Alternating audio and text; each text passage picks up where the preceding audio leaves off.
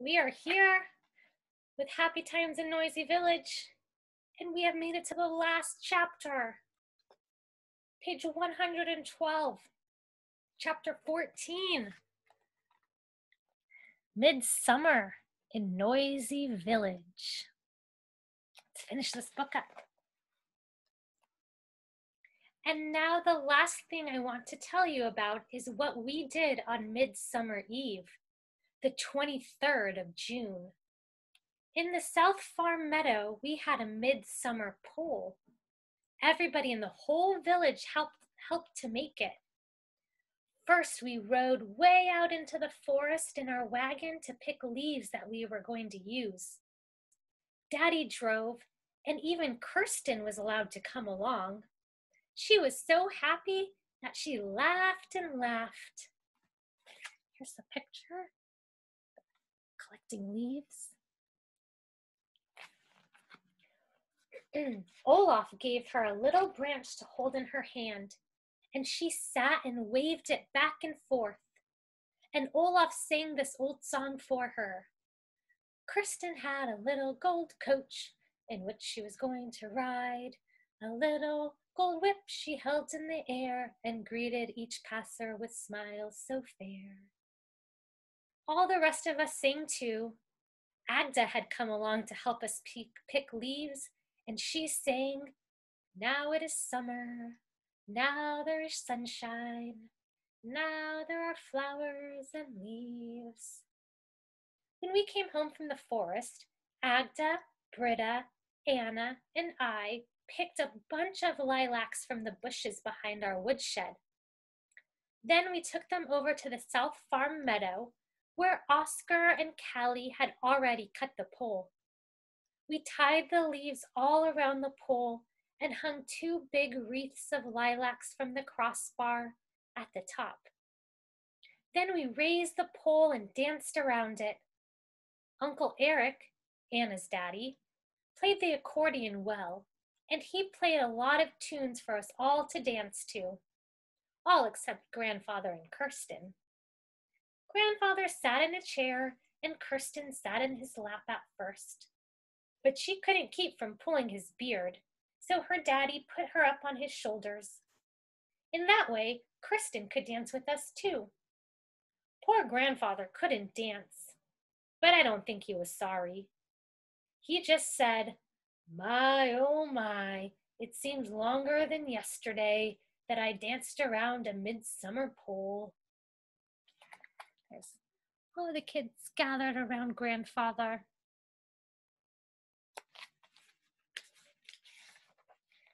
Then we all sat down in the grass and drank coffee that Mommy and Aunt Greta and Aunt Lisa had made.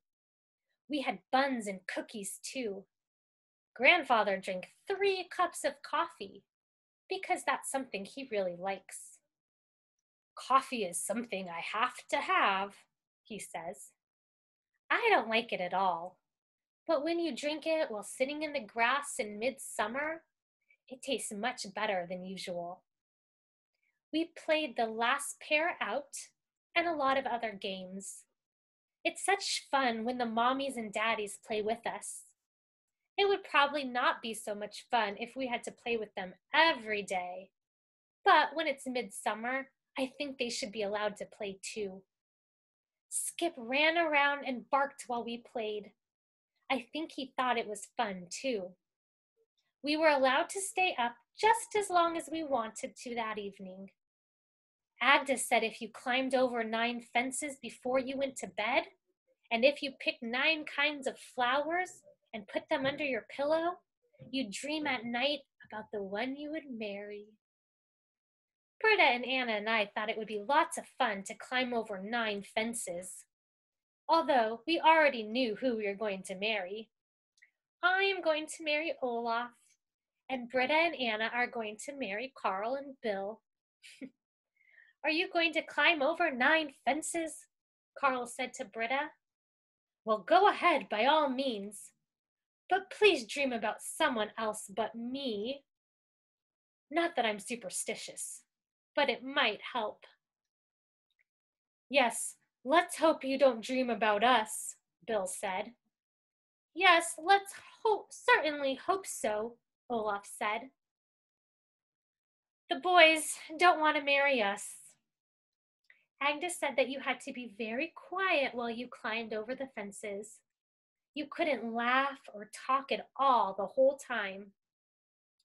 If you can't talk the whole time, Lisa, Carl said, then you might as well all go to bed. Why? I said.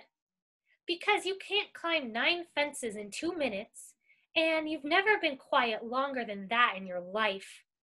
Except the time you had the mumps, of course. We didn't pay any attention to the boys, but just started climbing. We began with the fence around the South Farm meadow and came into the birch woods behind it. It's strange in the woods when it's dark. Well, it wasn't perfectly dark, just rather twilightish and still. It was very quiet because the birds had stopped chirping, and it smelled so good from all the trees and flowers. We each picked a flower when we had climbed over the first fence. There is one thing that I don't understand, and that's why you always get the giggles when you know that you're not supposed to laugh. As soon as we climbed over the first fence, we started. The boys came climbing after us just to tease us and make us laugh. Don't step in the mud puddle, Bill said to Anna. There's no puddle, Anna said, but then she remembered that she wasn't supposed to talk. Then Britta and Anna and I giggled, and the boys laughed out loud. Remember, you can't giggle like that, Carl said. Then we giggled still more, and the boys ran around us and pulled our hair and pinched our arms to make us laugh. We couldn't say anything because we weren't supposed to talk. Oobla blah blah blah blah blah, Carl said. It wasn't a bit funny, really, but Britta and Anna and I couldn't keep from laughing. I stuffed my handkerchief in my mouth, but that didn't help. My laughter came chirping out anyway.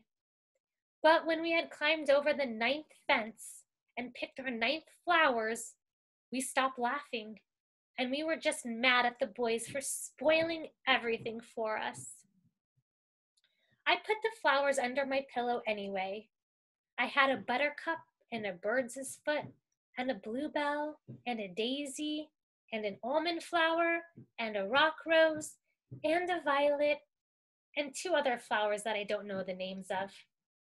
I didn't dream anything at all that night, and I'm certain that it was because those silly boys had made us laugh. But I'm going to marry Olaf anyway, so there. And that is the end of Happy Times in Noisy Village. I hope you enjoyed listening to the book as much as I enjoyed reading it. This author is the author who wrote Pippi Longstocking. If you are familiar with that character, she's very fun, funny, adventurous. But this is one of her lesser well-known books, and it's still from the point of view of children. And so even though it's just kind of their day-by-day life, they still have lots of funny adventures and funny ways of looking at things. And I just really enjoyed this book. So thanks so much for reading it along with me. And we'll see you for the next one.